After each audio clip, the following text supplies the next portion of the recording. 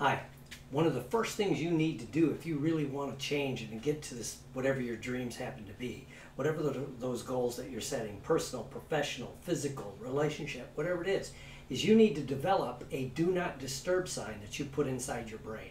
So the well-meaning comments of friends and family and coworkers and those around you as you're changing will not get in and destroy these things that you're building.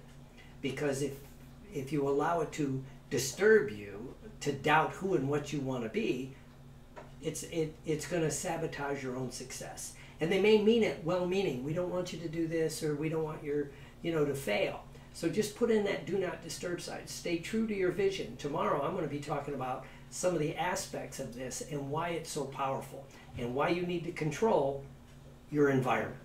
Have a great day. Dr. Will Horton. Click like and share and pass this around. Subscribe.